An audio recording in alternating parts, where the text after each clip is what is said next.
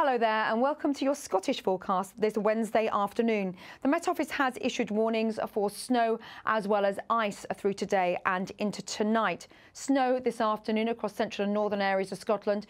The snow line around 300 metres, but in any heavier bursts it will be lower. We have seen some snow at ground level across Stornoway through this morning.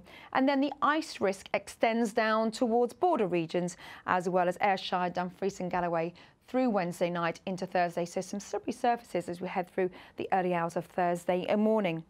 So let's take a look at the detail. As you can see, it's a wintry picture through this afternoon, a mix of rain, sleet as well as snow, depending on how intense those bursts are. Down towards the south, yes, you could see some brighter skies for a time, one or two wintry showers here.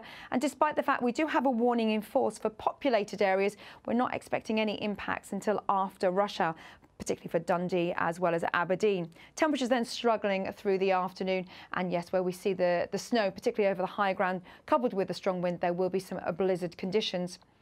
Now through Wednesday evening and overnight, this weather front here sinks down towards more southern areas before clearing towards the North Sea. Snow showers pack in from behind. Again, a strong wind. So yes, we could see a snow cover across many areas through the early hours of Thursday morning away from the south, but it will be cold wherever you are. Temperatures dipping sub-zero away from perhaps just the periphery of the western side of the mainland.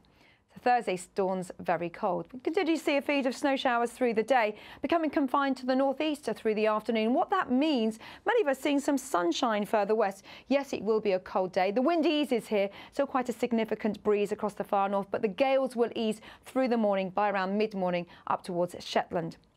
Let's have a look at those temperatures then through Thursday afternoon. Well, nothing to write home about. In fact, across the snowfields of the central belt up towards the north, central belt of the Highlands, should I say, we will see temperatures struggling to get above freezing for Glasgow as well as Edinburgh.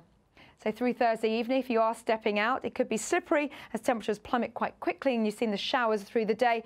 But certainly we will see some drier skies across many areas. The bigger picture, though, Thursday into Friday. This zone of low pressure slowly slips in, clipping Northern Ireland. The weather front then moving across to the western side of Scotland, where it hits the colder air.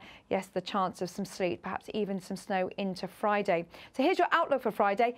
It will be cold. There'll be a significant frost and icy stretches through the early hours of Friday morning, and the chance of some precipitation in the form of rain, sleet and snow towards the west. Bye-bye.